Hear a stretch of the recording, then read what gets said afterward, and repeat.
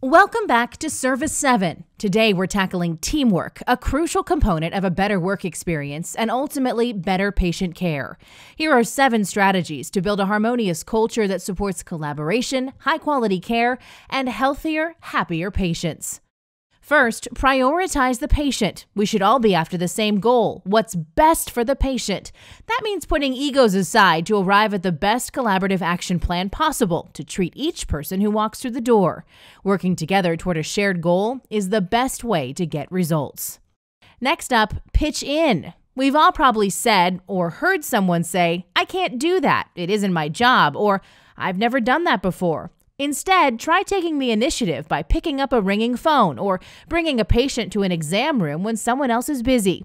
Even small gestures build stronger bonds between your coworkers. And because teamwork is contagious, you'll soon find your coworkers doing the same. 3. Speak up and listen too. Being able to comfortably ask for help and accept advice is critical to success. Everyone's perspective is valuable. You play a big role in shaping your office environment for the better or worse. Take advantage of the insights of others to improve your performance and the environment you work in. Number 4, don't take team lightly. More than 70% of medical errors stem from dysfunctional team dynamics.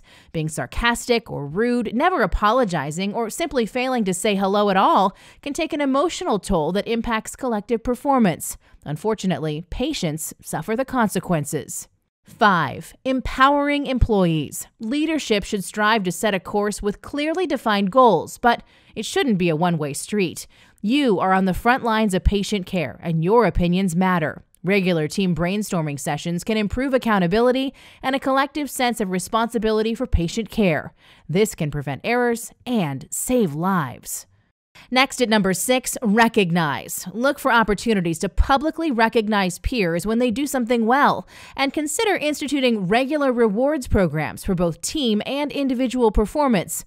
When you and your coworkers feel valued, you'll strive to do your best.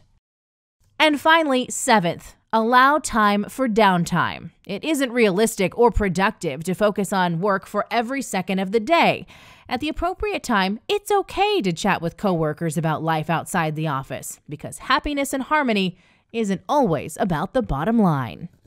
Thanks for watching Service 7. Follow these tips and you'll see firsthand that teamwork will not only improve the health of your patients, but your happiness and performance as well.